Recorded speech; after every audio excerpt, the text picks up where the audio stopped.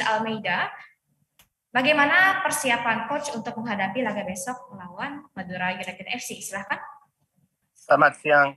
Selamat siang. It's one more game that we know same, always difficult games, but we have to do our job and make everything to collect the 3 points that is our target. Alright, thank you Coach.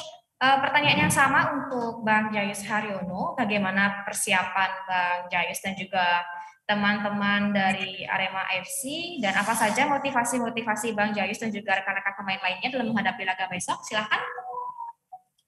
Persiapannya seperti biasa, Mbak. Ya, kami siapkan di latihan untuk meraih 3 poin. Itu aja. Baik, terima kasih Bang Jayus. Berikut ada pertanyaan for Coach Almeida. There is a question for you from the Bri, and your team only has 2 days to prepare before the match begin. Is that enough for you and your team? Of course, it's a very short time. We was thinking in have one more day at least, but okay, we have to. We know this situation is because all the pandemic and all these things, so we have to accept.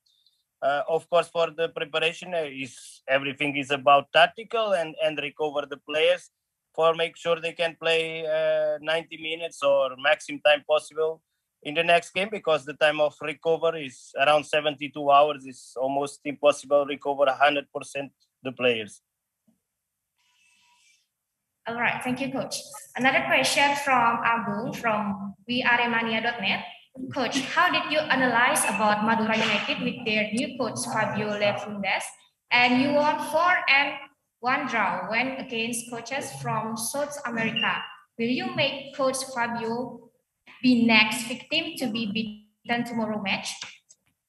No, what we're gonna do is, of course, the team improve when the coach come.